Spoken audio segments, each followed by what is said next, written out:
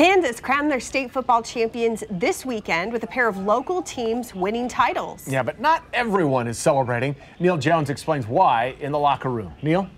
Hey guys, well, you often hear fans complain when a team loses too much, but one local high school is being criticized for winning too much.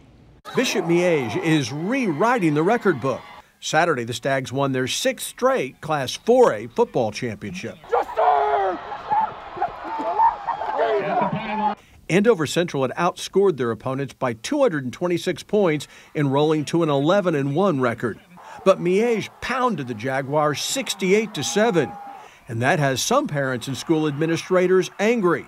They argue that private schools like Miege should be placed in a higher classification. It's a subject we discussed with Andale parents 2 years ago after their team had been dominated by Bishop Miege.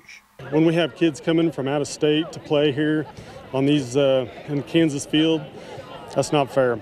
Private schools can take kids from anywhere, including the Missouri side of the state line. They have an advantage. There's no doubt about it. You know, all of our kids, they're from the Andale area. Miege is not the villain here. The Stags don't get to choose what class they're in. We got to play where the state puts us, but, you know, we'd be happy playing anybody. During the regular season, the Stags play in the state's toughest conference, the EKL, where they take on much bigger schools. But the Kansas State Activities Association bases their classification on class size, and they say that Miege fits into Class 4A. Now, we can't stress enough that Miege plays no role in this. If there are any villains here, it's the men and women at the Activities Association and in the state legislature. They have it in their power to do what several other states have done, and that is change the rules to place private schools in the larger classification. Guys?